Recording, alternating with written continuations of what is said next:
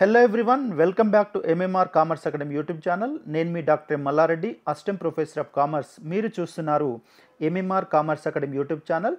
So friends, మనం comer JLDL important bid bank సంబంధించిన వీడియోల సిరీస్ను చూస్తున్నాము. ఈరోజు వీడియోలో నేను మీకు కాస్ట్ అకౌంటింగ్ అండ్ కంట్రోల్ అనే సబ్జెక్ట్లోని ఇంపార్టెంట్ టాపిక్ అయినటువంటి మెథడ్స్ ఆఫ్ కాస్టింగ్ పార్ట్ 2కు సంబంధించిన ఇంపార్టెంట్ బిట్స్ ఏంటనేది ఈ వీడియోలో నేను మీకు వివరిస్తాను. ఈ మెథడ్స్ ఆఫ్ కాస్టింగ్ పార్ట్ 2లో భాగంగా రెండు మెథడ్స్ సంబంధించిన ఇంపార్టెంట్ బిట్స్ నేను వివరించాను. అవేంటంటే contract casting and process casting సంబంధించిన ఇంపార్టెంట్ బిట్స్ని ఈ వీడియోలో వివరించాను. సో మీరు వీడియోని స్కిప్ చేయకుండా చివరి వరకు చూడండి. సో నా ఛానల్ ఇదివరకే ఈ కామర్ JLDLకి సంబంధించిన రెండు సబ్జెక్ట్కి సంబంధించిన పూర్తి వీడియోలను నా ఛానల్లో అప్లోడ్ చేశాను. అవేంటంటే financial management and manager economics సంబంధించిన అన్ని టాపిక్స్ సంబంధించిన ఇంపార్టెంట్ బిడ్ బ్యాంక్ సంబంధించిన వీడియోలను నా ఛానల్ ఇదివరకు అప్లోడ్ చేశాను. వాటికి సంబంధించిన లింక్ను డిస్క్రిప్షన్లో ఇవ్వడం జరిగింది. ఒకసారి డిస్క్రిప్షన్లోకి వెళ్ళి ఆ వీడియోలను కూడా చూడండి, మీకు చాలా బాగా ఉపయోగపడతాయి. సో ఇంకొక ఇంపార్టెంట్ థింగ్ ఏంటంటే, ఇది జనరల్ కామర్ JLDLతో పాటుగా గురుకుల కామర్ JLDL ఎవరైతే ప్రిపేర్ అవుతున్నారో వారికి కూడా ఈ బిట్స్ అనేవి ఉపయోగపడతాయి. ఎందుకంటే ఇప్పుడు రెండింటికి సంబంధించిన సిలబస్ ఒకే రకంగా ఉంది కాబట్టి ఇంపార్టెంట్ బిట్స్ అనేటివి వారికి కూడా ఉపయోగపడతాయి. సో వారితో పాటుగా ఎవరైతే కామర్స్ నెట్ సెట్ ప్రిపేర్ అవుతున్నారో వారు కూడా ఈ బిట్స్ను మీరు ప్రాక్టీస్ చేయవచ్చు. ఇంకొకటి MCOM అంటే CPGATE MCOM ఎంట్రన్స్ రాయబోయే వారు కూడా ఈ బిట్స్ను మీరు ప్రాక్టీస్ చేయవచ్చు. సో నా ఛానల్ను సపోర్ట్ చేస్తుండండి. సో నా ఛానల్ మొదటిసారిగా చూస్తున్న వారైతే దయచేసి సబ్స్క్రైబ్ చేసుకోండి, పక్కనున్న బెల్ ఐకాన్ ప్రెస్ చేయండి. నేను ముందు చేయబోయే వీడియోలు మీకు నోటిఫికేషన్ ద్వారా రావడం జరుగుతుంది. So kindly support my channel. Now let's get in to the topic. So ఇది మనం ఈరోజు వీడియోలో methods of కాస్టింగ్లో already part 1 video నేను అప్లోడ్ చేశాను. ఈరోజు part 2 video methods of casting part 2 వీడియోలో మనం రెండు మెథడ్స్ గురించి డిస్కస్ చేస్తాం. ఒకటి కాంట్రాక్ట్ కాస్టింగ్, రెండవది ప్రాసెస్ కాస్టింగ్ సంబంధించిన ఇంపార్టెంట్ బిట్స్ ఏంటనే చూద్దాం. Coming to the first one, contract casting is identical to A. Job casting, B. Unit casting, C. Process casting, D. Batch casting. So here contract casting is identical to job casting. ఎందుకంటే job casting అనేది short term period సంబంధించింది. ఈ job casting అనే method ఎక్కడ apply చేస్తామంటే, ఎక్కడైతే ఒక ప్రోడక్ట్ను customer యొక్క స్పెసిఫికేషన్ ప్రకారం మనం మ్యానుఫ్యాక్చర్ చేస్తామో there we will adopt job casting. And job casting is carried out in an industry. ఒక ఇండస్ట్రీలో దీన్ని ఈ జాబ్ కాస్ట్ని ఉపయోగించి మ్యానుఫ్యాక్చర్ చేస్తుంటాం. ఆ మ్యానుఫ్యాక్చర్ చేసిన ప్రోడక్ట్ యొక్క టోటల్ కాస్ట్ని ఫైండ్ అవుట్ చేయడానికి ఈ జాబ్ కాస్టింగ్ ఉపయోగపడతాం. ఒకవేళ ఒక ప్రోడక్ట్ని కస్టమర్ యొక్క స్పెసిఫికేషన్ ప్రకారం ఆన్ సైట్లో ఏదైతే క్యారీ అవుట్ చేస్తామో ఆన్ సైట్లో చేసేదాన్ని మనం కాంట్రాక్ట్ కాస్టింగ్ అంటాం. కాబట్టి contract casting is very identical are similar to job casting. So long term period on సైట్లో క్యారీ అవుట్ చేసేదాన్ని మనం కాంట్రాక్ట్ కాస్టింగ్ అప్లై చేస్తాం. ఒక ఇండస్ట్రీలో కస్టమర్ స్పెసిఫికేషన్ ప్రకారం మనం ఏదైతే మ్యానుఫ్యాక్చర్ చేస్తామో దాన్ని జాబ్ కాస్టింగ్ మనం చెప్పవచ్చు. Coming to the second one, the specific order costing under which work is undertaken as per customers requirements and each order is of long term duration is called as A. unit costing, B. contract costing, C. job costing, D. process costing. So here it is B. contract costing. ఇంతకుముందు చెప్పినట్లుగా customer specification ప్రకారం on సైట్లో ఏదైతే work undertake చేస్తామో అయితే మనం manufacture చేస్తామో అటువంటి వాటికి ఉపయోగించడాన్ని కాంట్రాక్ట్ కాస్టింగ్ అంటారు. It is normally a long term duration. అంటే దీని యొక్క నేచర్ ఏంటి, ఈ కాంట్రాక్ట్ కాస్టింగ్ మెథడ్ను ఏదైతే ప్రోడక్ట్ లాంగ్ టర్మ్గా మనం మ్యానుఫ్యాక్చర్ చేస్తామో అటువంటి వాటికి మనం కాంట్రాక్ట్ కాస్టింగ్ మనం అడాప్ట్ చేయడం జరుగుతుంది. Next one, contract casting method is suitable for A. Construction of buildings, B. Construction of dams, C. Bridges and roads, D. All of the above.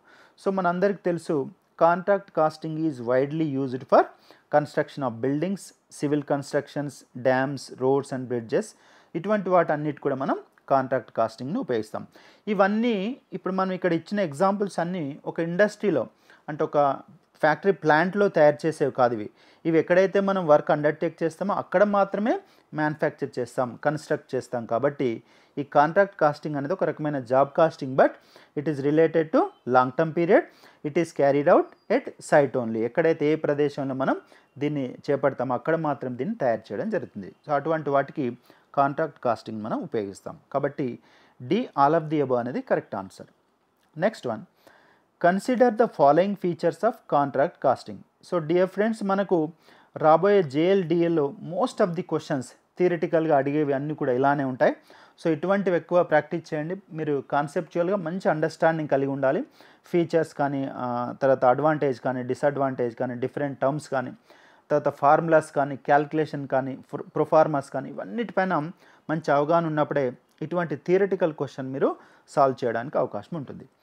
Let us look at the points. Number 1, contracts are generally of large in size.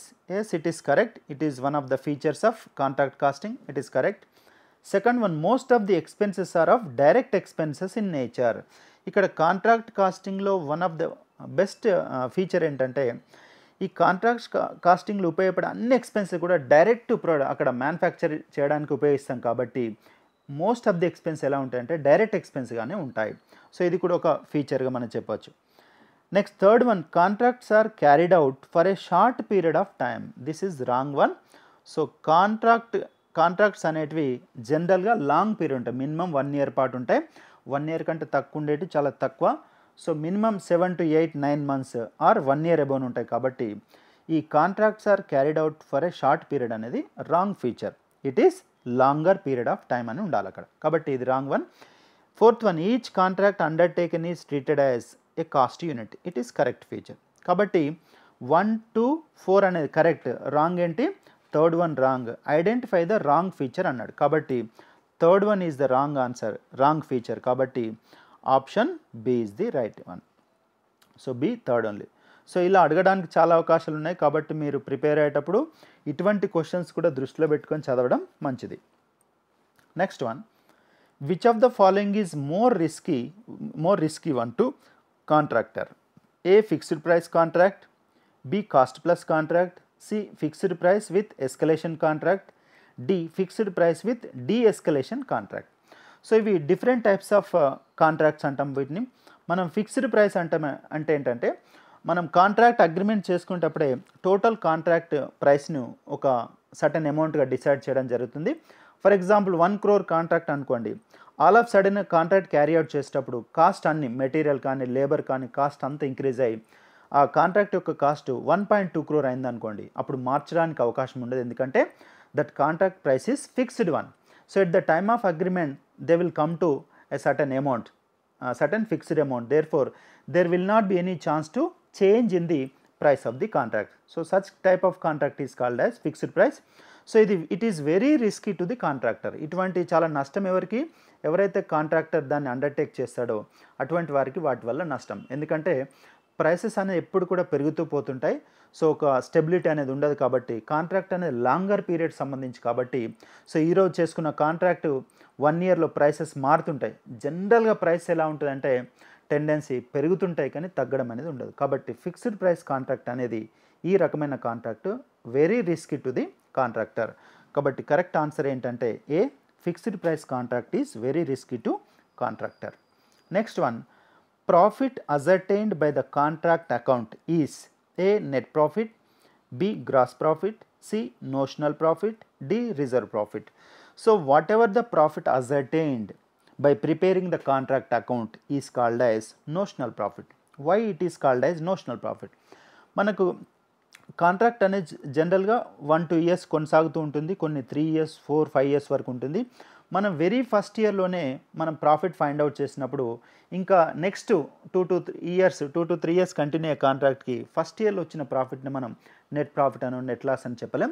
ఎందుకంటే contract ఇంకా complete కాలేదు. కాబట్టి అటువంటి unfinished కాంట్రాక్ట్కి సంబంధించి మనం ఏదైతే మొదటి సందర్భంలో అంటే మొదటి ఇయర్లోనే ఫైండ్ అవుట్ చేసిన ప్రాఫిట్ మనం నోషనల్ ప్రాఫిట్ అంటారు. So this is not the final profit. ఇంకా మనకు వర్క్ కంప్లీట్ కాలేదు కాబట్టి ఇంకా నెక్స్ట్ కంప్లీట్ అయ్యేంత వరకు ఆ ప్రాఫిట్ను కొంత మొత్తాన్ని రిజర్వ్ రూపంలో కంటిన్యూ చేయడం జరుగుతుంది. అటువంటి అన్ఫినిష్డ్ కాంట్రాక్ట్ సంబంధించి మనం ఫైండ్ అవుట్ చేసిన ప్రాఫిట్ను నోషనల్ ప్రాఫిట్ అంటాం. Next one, under which of the following cases no part of the notional profit is transfer to profit and loss account. ఇంతకుముందే చెప్పాం కదా, ఒక కాంట్రాక్ట్ 3 years ఉందనుకోండి, 3 years లోపల కంప్లీట్ అవుతాయి. మనం ఫస్ట్ ఇయర్లోనే కాంట్రాక్ట్ అకౌంట్ ప్రిపేర్ చేసాం, అందులో కొంత ప్రాఫిట్ ఫైండ్ అవుట్ చేసాం. ఆ మొత్తం ప్రాఫిట్ మనం నెట్ ప్రాఫిట్ అని చెప్పలేం, ఎందుకంటే ఇంకా కాంట్రాక్ట్ ఫినిష్ కాలేదు, ఇంకా ఫ్యూచర్లో కొంత వర్క్ కంప్లీట్ కావాల్సి ఉంది కాబట్టి అటువంటి ప్రాఫిట్ నోషనల్ ప్రాఫిట్ అంటాం. మరి ఆ ఇయర్ ప్రాఫిట్ అసలు ఉండదా అని అంటే ఉంటుంది, బట్ ఎంతవరకు ఉంటుంది అనేది ఎంత వర్క్ సర్టిఫై అయింది, వర్క్ ఎంత కంప్లీట్ అయింది, అందులో ఎంత సర్టిఫై అయిందో దాని ప్రపోర్షనేట్ మేరకు మనం ప్రాఫిట్ అండ్ లాస్ అకౌంట్కి కొంత ప్రాఫిట్ను ట్రాన్స్ఫర్ చేయడం జరుగుతుంది.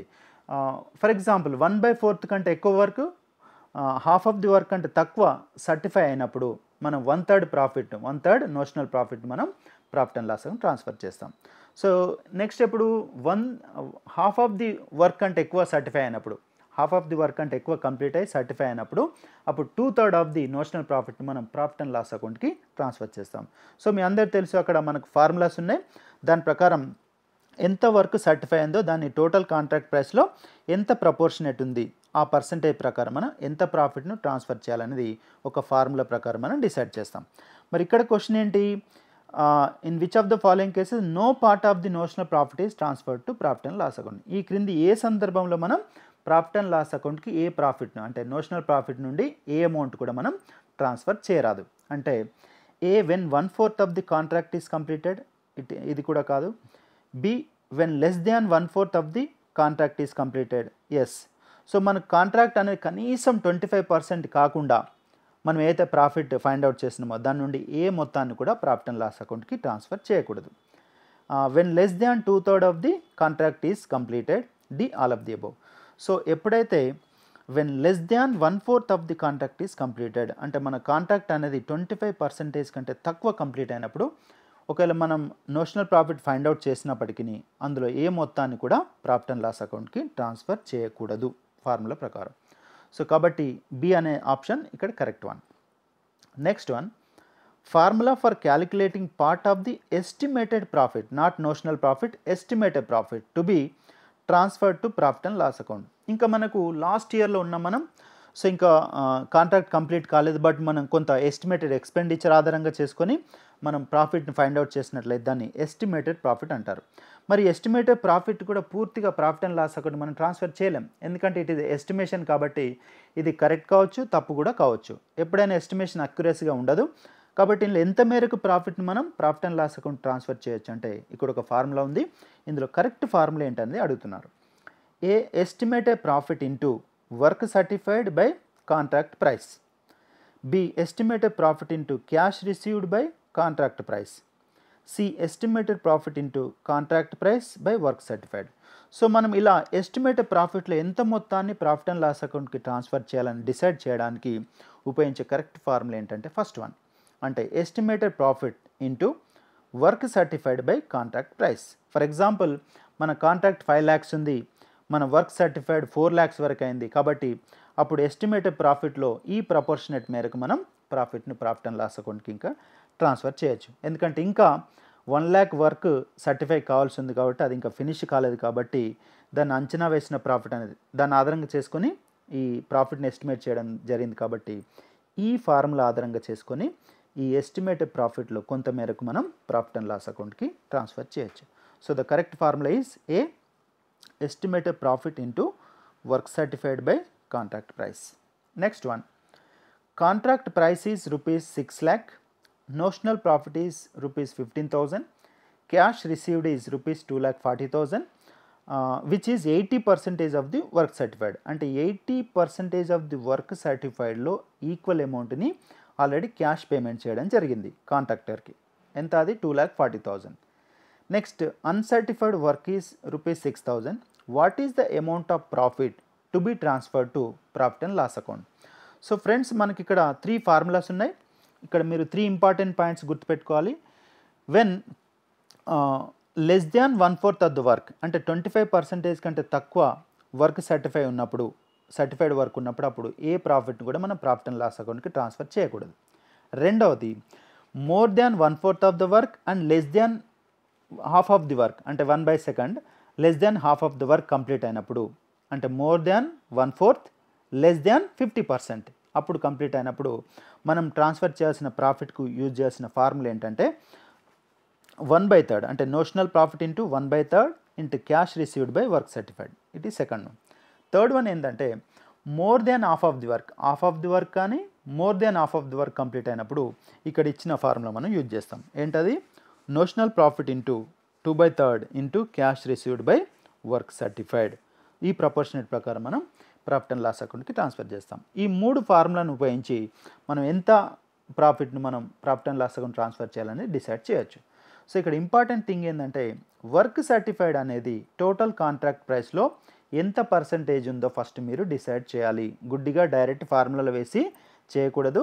అది ఎంత మేర కంప్లీట్ అయిందని చూడండి. ఈ ఎగ్జాంపుల్ చూడండి, మీకు ఇటువంటి ప్రాబ్లం వస్తే మీరు ఈజీగా సాల్వ్ చేయగలుగుతారు. Now let us look at the calculation. So ఇక్కడ మనకు వర్క్ సర్టిఫైడ్ ఎంత అంటే ఇక్కడ చూడండి, క్యాష్ రిసీవ్డ్ ఈజ్ రూపీస్ 2,40,000. అంటే 2,40,000 ఆల్రెడీ కాంట్రాక్టర్ రిసీవ్ చేసుకున్నాడు క్యాష్. ఈ 2,40,000 ఎంత మేరకట? 80% of the work certified.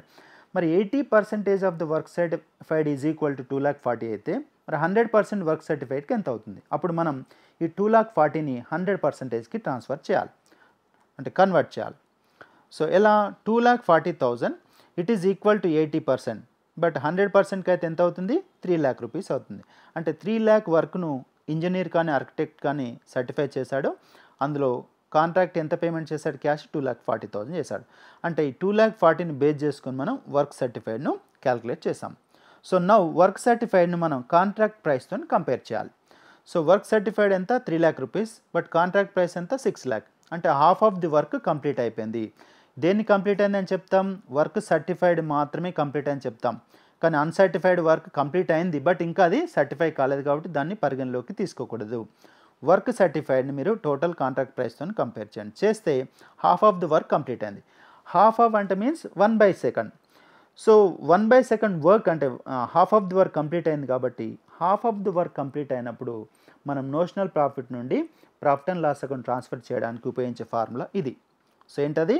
Profit to be transfer to profit and loss account is equal to notional profit into 2/3 into cash received by work certified. So is equal to 15,000 notional profit given in the problem, 2/3 into ఈ cash received ఎంత? Work సర్టిఫైడ్లో 80%, మనం direct 80% కూడా తీసుకోవచ్చు, 80/100. అలా కాకుండా cash received 80% ఉంది, total work certified 100, కాబట్టి 80/100 డైరెక్ట్గా తీసుకోవచ్చు. లేదంటే ఎలా తీసుకోవచ్చు? 2,40,000/3,00,000 అలా చేసినా మీకు సేమ్ పర్సంటేజ్ వస్తుంది. కాబట్టి the amount to be transfer to profit and loss account is 8,000. అంటే సగం వర్క్ అయిపోయింది కాబట్టి ఈ మనం కనుగొన్నటువంటి notional ప్రాఫిట్లో profit and loss account transfer చేయడానికి 2/3 notional profit into cash received by work certified. So ఇలా క్యాల్కులేట్ చేయగా వచ్చిన అమౌంట్ ఎంత? 8,000. అంటే సి అనేది కరెక్ట్ ఆన్సర్గా చెప్పవచ్చు. Now let us look at. So option C is the correct one. So ఇలా మీరు 3 ఫార్ములాస్ కంపల్సరీగా గుర్తుపెట్టుకోండి. ఇటువంటి ప్రాబ్లం తప్పకుండా రావడానికి అవకాశం ఉంది. Next one more problem. Contract price is rupees 7,00,000, notional profit is rupees 54,000, cash received is rupees 2,24,000 which is 80% of the work certified. మళ్ళీ వర్క్ సర్టిఫైడ్లో 80% ఈజ్ ఈక్వల్ టు 2,24,000. మనం మళ్ళీ ఏం కావాలి? వర్క్ సర్టిఫైడ్ ఎంత అని తెలుసుకోవాలంటే దీన్ని 100%కి మనం కన్వర్ట్ చేయాలి. Next uncertified work is rupees 40,000. What is the amount of profit to be transferred to profit and loss account? మరి ఇప్పుడు చూద్దాం. ఇంతకుముందు చెప్పినట్టు ఫస్ట్ మనం వర్క్ సర్టిఫైడ్ని క్యాల్కులేట్ చేయాలి. Work certified is equal to cash received into 100/80. ఎందుకలా? 80%కి 2,24,000 అయితే 100%కి ఎంత? 100%కి ఎంత అంటే 2,80,000. ఈ 2,80,000ని 7,00,000తోని కంపేర్ చేయండి. అంటే it is less than half of the work, అంటే 50% కంటే తక్కువనే సర్టిఫై అయింది. ఎప్పుడైతే 1/4 కంటే ఎక్కువ అంటే 25% కంటే ఎక్కువ ఉండి 50% కంటే తక్కువ వర్క్ సర్టిఫై అయినప్పుడు అప్పుడు మనం ఈ ఫార్ములా ఉపయోగిస్తాం. ఏంటది? Notional profit into 1/3 into cash received by work certified is equal to 54,000 notional profit into 1/3 into 80%, that is equal to 14,400. So కాబట్టి 50% కంటే తక్కువ ఉండి 25% కంటే ఎక్కువ వర్క్ సర్టిఫై అయినప్పుడు ఈ 1/3 అనే ఫార్ములా మనం ఉపయోగిస్తుంటాం. ఈ ఫార్ములా కూడా గుర్తుపెట్టుకోండి. Now the correct answer is D 14,400. So D is the correct one. Next one, in contract casting payment of cash to the contractor is made on the basis of A. contract price, B. work certified, C. work uncertified, D. work in progress. So normally the cash is paid based on the work certified only. Work సర్టిఫైడ్లో కూడా మనం 100% payment చేయరు, 80% 90% వరకు payment చేస్తారు. ప్రతి లెక్కలో మనం అలా చూస్తాం. కాబట్టి వర్క్ సర్టిఫైడ్ని బేస్ చేసుకుని ఒక కాంట్రాక్టర్కు క్యాష్ని పేమెంట్ చేయడం జరుగుతుంది. So option B is the correct one. Next one, 12th one, which of the following serves as a security with the contractee and may be adjusted against any defective work found later? A. advance money, B. reserve profit, C. retention money, D. none of the above. So ఇక్కడ correct option ఏంటంటే C, retention money. ఒక కాంట్రాక్టీ అంటే ఎవరైతే contract work అప్పగించారో వారిని కాంట్రాక్టీ అంటాం. ఎవరైతే work undertake చేశారో వారిని కాంట్రాక్టర్ అని అంటాం. సో కాంట్రాక్టీ అంటే పార్టీ ఏం చేస్తారంటే మొత్తం 100% మనీ పేమెంట్ చేయడు, కొంత పర్సంటేజ్ను రిటెన్షన్ మనీగా పెట్టుకుంటాడు. ఫర్ ఎగ్జాంపుల్ 100% కాంట్రాక్ట్ అయితే 80% మాత్రమే క్యాష్ పేమెంట్ చేస్తారు. మరి 20% ఎందుకు పెట్టుకుంటారంటే వర్క్ కంప్లీట్ కావాలి, ఎనీ డిఫెక్ట్ ఉన్నప్పుడు అతను వర్క్ వదిలి వెళ్ళిన ఈ మిగిలినటువంటి రిటెన్షన్ మనీ 20% క్యాష్తోని రిమైనింగ్ వర్క్ను కంప్లీట్ చేసుకోవడానికి కాంట్రాక్ట్కి అవకాశం ఉంటుంది. ఒకవేళ డిఫెక్ట్ ఉందనుకోండి, ఆ డిఫెక్ట్ని కూడా సెట్ చేసుకోవడానికి ఈ రిటెన్షన్ మనీ, అతని దగ్గర రిజర్వ్గా ఉంచుకున్నటువంటి రిటెన్షన్ మనీని నిలిపి ఉంచిన ద్రవ్యం అంటాం. ఈ నిలిపి ఉంచిన లేదా రిటెన్షన్ మనీ నుండి ఆ డిఫెక్టివ్ వర్క్ను అతను కంప్లీట్ చేసుకుంటాడు. సో దట్ పర్పస్ ఈ రిటెన్షన్ మనీ కాన్సెప్ట్ అనేది ఉపయోగించడం జరుగుతుంది. కాబట్టి option C is the correct one. The method of casting is used in industries wear A product passes through different stages of production and the finished product of one process becomes the raw material of other until the final product is obtained is known as A. process costing, B. job costing, C. contract costing, D. batch costing. So correct answer is process costing. ఏ వస్తువు అయితే వివిధ దశల ద్వారా ఒక అంటే అంతిమ వస్తువుగా తయారవుతుందో, అంటే కొన్ని దశలు దాటితే తప్ప అంతిమంగా తయారయ్యే వస్తువుగా మారదు, అటువంటి ఇండస్ట్రీలో ఉపయోగించే కాస్టింగ్ మనం ప్రాసెస్ కాస్టింగ్ అంటాం. డిఫరెంట్ ఫేజెస్ ఉంటాయి, డిఫరెంట్ ప్రాసెస్ ఉంటాయి. ప్రాసెస్ 1, 2, 3లా ఈ అన్ని ప్రాసెస్ కంప్లీట్ చేసిన తర్వాత ఒక ప్రోడక్ట్ కంప్లీషన్ అంటే ఫినిష్డ్ ప్రోడక్ట్గా మారుతూ ఉంటుంది. అటువంటి ఇండస్ట్రీలో ఉపయోగించే కాస్టింగ్ మనం ప్రాసెస్ కాస్టింగ్ అంటాం. Next one, process casting is adapted in a. Iron and steel industry, B. oil refining industries, C. textile industry, D. all of the above. So the correct answer is D. all of the above. ఈ iron and steel ఇండస్ట్రీలో oil refining, textile industry వీటన్నిటిలో కూడా product అనే different ప్రాసెస్లో process అవుతూ ఉంటుంది, different ఫేజెస్లో process అవుతుంది. కాబట్టి ఈ అన్ని రకాల పరిశ్రమలో ఈ ప్రాసెస్ కాస్టింగ్ను ఉపయోగించడం జరుగుతుంది. కాబట్టి option D is the correct one. Consider the following features of process costing. Number 1, the production is continuous and is divided into processes. Number 2, the units produced in process are standardized and homogeneous. The first one is correct, second one is correct. The output of a process will be sold in the market. So this is the doubtful one. ఎందుకంటే ఈ process casting industries ఏవైతే ఉన్నాయో అందులో ఒక ప్రాసెస్లో complete అయిన పూర్తి అవుట్పుట్ను డైరెక్ట్గా మార్కెట్లో అమ్మలేరు. వాళ్ళు కొంత డైరెక్ట్గా అమ్ముతారు, కొంత మొత్తం నెక్స్ట్ ప్రాసెస్కి రా మెటీరియల్ ఉపయోగిస్తూ ఫినిష్డ్ ప్రోడక్ట్ని తయారు చేస్తారు. కాబట్టి so the output of a process will be sold in the market అనేది రాంగ్ ఫీచర్గా చెప్పవచ్చు. Next one, process May involve a normal weight loss are a scrap which has sale value. This is also correct feature. Identify the wrong feature అని అడిగాడు. ఏంటి wrong feature? Third feature అనేది wrong ఫీచర్గా చెప్పవచ్చు. కాబట్టి option C is the correct one. So option C is the correct one. Next one, the loss which is unavoidable and is inherent in the normal course of production is called as A. abnormal loss, B. normal loss, C. abnormal gain, D. none of the above.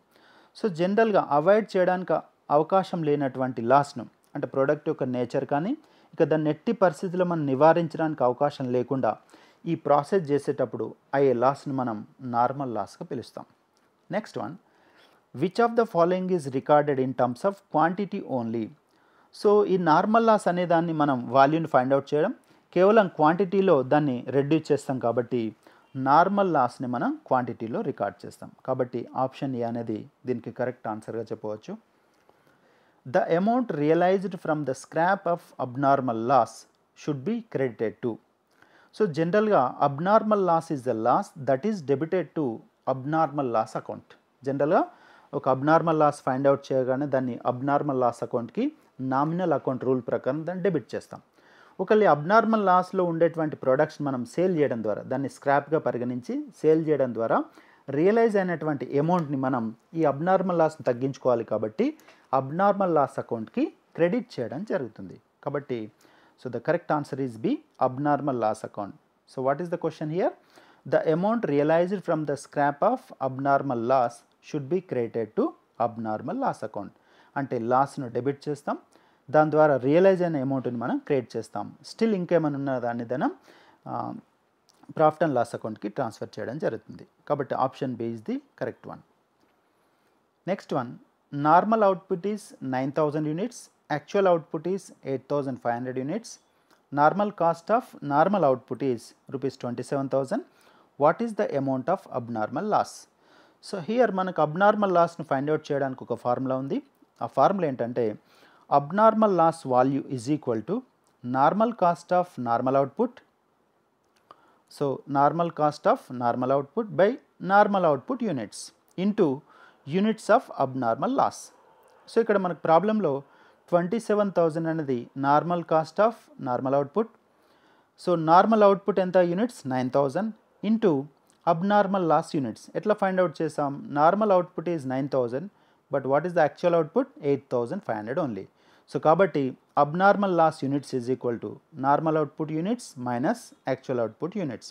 500 loss అయినాం కాబట్టి ఆ 500 units అంటే ఏంటి? Units of abnormal loss. So the value is 1500 rupees. So option C is the correct one. ఈ formula కూడా గుర్తుపెట్టుకోండి, ఇలాంటి problems కూడా రావడానికి అవకాశం ఉంది. So option C 1500 is the value of abnormal loss. Next one, formula for calculating abnormal process loss or abnormal loss. A, abnormal loss is equal to normal cost of normal output by normal output into units of abnormal loss. So ఇదే correct answer, మిగతా అన్ని కూడా wrong one. కాబట్టి option A is the correct formula for calculating abnormal process loss are abnormal loss. ఈ formula గుర్తుపెట్టుకోండి.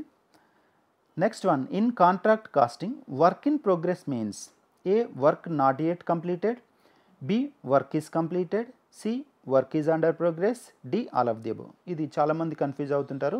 Work in progress meaning ఏంటంటే ఇంకా still work is going on అని అర్థం వర్డ్కి. బట్ ఇక్కడ కాంట్రాక్ట్ కాస్టింగ్లో మాత్రం వర్క్ ఇన్ ప్రోగ్రెస్లో 2 ఎలిమెంట్స్ ఉంటాయి. ఒకటి సర్టిఫైడ్ వర్క్, రెండవది అన్సర్టిఫైడ్ వర్క్ అని ఉంటుంది. అయితే వర్క్ ఇన్ ప్రోగ్రెస్ మీనింగ్ ఏంటంటే వర్క్ కంప్లీటెడ్ అని అర్థం, నాట్ ఇన్ ప్రోగ్రెస్. కాబట్టి వర్క్ కంప్లీట్ అయిందని అర్థం. బట్ కంప్లీట్ అయిన వర్క్లో కొంత సర్టిఫైడ్ ఉంటుంది, ఇంజనీర్ కానీ ఆర్కిటెక్చర్ సర్టిఫై చేసి ఉంటారు, కొంత అన్సర్టిఫైడ్ ఉంటాయి. ఈ రెండు కూడా వర్క్ ఇన్ ప్రోగ్రెస్లో ఒక భాగం. కాబట్టి work in progress means work is already completed. Right, option B is the correct one. Next one, the loss exceeding the pre determined loss is called as a, normal loss, B, scrap, C, abnormal loss, D, wastage. So option C is the abnormal loss. So the loss exceeding the predetermined loss is called as abnormal loss. Next one, cost plus contract is advantageous to A, contractor, B, contractee, C, both A and B, D, none of the above. So the cost plus contract is advantageous to contractor only. మరి cost plus contract అంటే అర్థం ఏంటి? For example, if the contract price is 1 crore rupees, ఈ 1 crore cost పైన ఒక percentage ప్రకారం 10% అనుకోండి profit. 1 crore cost plus 10% profit అంటే 10 lakh. 1.1 crore అనేది టోటల్ ఈ కాంట్రాక్ట్ ప్రైస్ ఉంటుంది. అంటే ఇది కాస్ట్, ఈ కాస్ట్కి ఒక ఫిక్స్డ్ పర్సంటేజ్ ప్రకారం ప్రాఫిట్ ఇచ్చినట్లయితే ఇటువంటి కాంట్రాక్ట్ మనం కాస్ట్ ప్లస్ కాంట్రాక్ట్ అంటాం. ఇట్ ఈస్ వెరీ అడ్వాంటేజెస్, ఎందుకంటే ఇది కాస్ట్ ఉంటుంది, ఈ కాస్ట్ పైన ఫిక్స్డ్ పర్సంటేజ్ ప్రకారం కాంట్రాక్టర్కి ప్రాఫిట్ ఇవ్వడం జరుగుతుంది. కాబట్టి ఖచ్చితంగా అతనికి ప్రాఫిట్ రావడానికి అవకాశం ఉంటుంది. ఒకవేళ కాస్ట్ ఇంక్రీజ్ అవుతే ఇతనికి వచ్చే ప్రాఫిట్ కూడా ఇంక్రీజ్ అవుతూ ఉంటుంది. కాబట్టి it is very advantageous to the contractor. కాబట్టి option A is the correct one. Next one, normal cost of normal output is 1 lakh rupees, normal output is 5500 units and abnormal loss is 300 units. What is the value of abnormal loss? ఇంతకుముందు formula కూడా మనం calculate చేసాం. Let us look at the formula. Abnormal loss is equal to normal cost of normal output by normal output into units of abnormal loss. So here normal cost of normal output ఎంత 1 lakh rupees ఇచ్చారు. తర్వాత normal output is 5500 units into abnormal loss units is 300 units. So there four abnormal loss value is 5455 rupees. So option B is the correct one, 5455. ఇంతకుముందు formula కూడా మనం చేసాం. So this is the last question in this video. Identify the wrongly paid industry with the casting method. Number 1 sugar mills unit casting.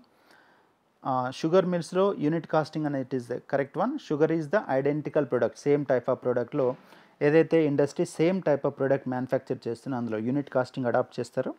Second one biscuits industry job casting. So it is the wrong one. కానీ చాలామంది confuse అవుతుంటారు. Biscuit ఇండస్ట్రీలో adapt చేసే casting method ఏంటంటే batch కాస్టింగ్ను adapt చేయడం జరుగుతుంది. Batch casting, not job casting. అయితే batch casting కూడా it is very similar to the job casting, but ఆ మెథడ్ అనేది డిఫరెంట్ కాబట్టి జాబ్ కాస్టింగ్ అనేది రాంగ్ ఆన్సర్, బ్యాచ్ కాస్టింగ్ అనేది కరెక్ట్ వన్. సో కాబట్టి సెకండ్ అనేది wrongly paid one. Third one civil constructions contract casting, oil refineries process casting. ఈ రెండు కూడా కరెక్ట్గా పేర్ చేయడం జరిగింది. రాంగ్ వన్ ఏంటి? సెకండ్. అంటే option C is the correct one. So option C is the correct one. So friends, ఇవ్వండి మనము మెథడ్స్ ఆఫ్ కాస్టింగ్ పార్ట్ 2లో భాగంగా డిస్కస్ చేసినటువంటి ఇంపార్టెంట్ బిట్స్. సో ఈ మెథడ్స్ ఆఫ్ కాస్టింగ్ పార్ట్ 2లో మనం discuss చేసినవేంటి? Contract casting and process casting. Different important bits discuss చేసాం. Problems కూడా సాల్వ్ చేయడం జరిగింది. ఇక్కడ డిస్కస్ చేసిన ప్రాబ్లమ్స్ నుండి ఇంకా ప్రాక్టీస్ చేయండి. అటువంటి ప్రాబ్లం రావడానికి మనకు అవకాశం ఉంది.